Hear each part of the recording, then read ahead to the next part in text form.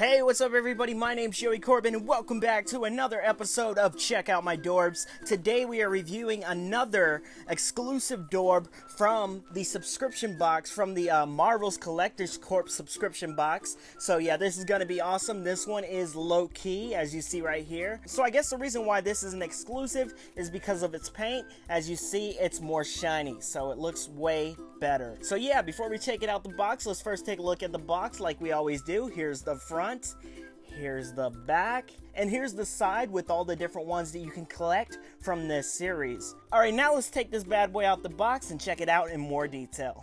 Alright you guys, here's Loki out the box. Really awesome paint job on this thing. I like how it shines. I like that about this. And like I said earlier, that's actually why this one's an exclusive. Also, it does have articulation. The head will turn left, right, and all the way around, just in case you're wondering. It does do that. The cape, it is separate. It's glued on, of course, but it is separate because you can kind of bend it backwards. So that's pretty cool. It doesn't have any other articulation except for the head turning. But yeah, they did a really good job on the paint. Now, I don't know for sure if these are hand painted. I know that Funko Pops are. They're always hand painted, but I don't know about these. I'll have to look that up. So yeah, let me know what you guys think. I think this thing looks awesome. And of course, it does have the official Dorbz face. And if you're wondering what I'm talking about the way the eyes look and its smile.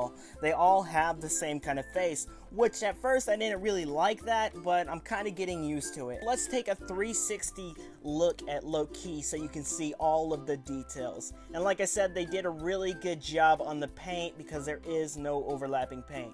And that's always a plus. So yeah, that is the exclusive Loki from the Marvel's Collector's Corp subscription box. Man, that is a lot of words to say. But yeah, hopefully you guys enjoyed this review. If you did, be sure to subscribe, click like if you enjoyed it, and as always, thank you for watching.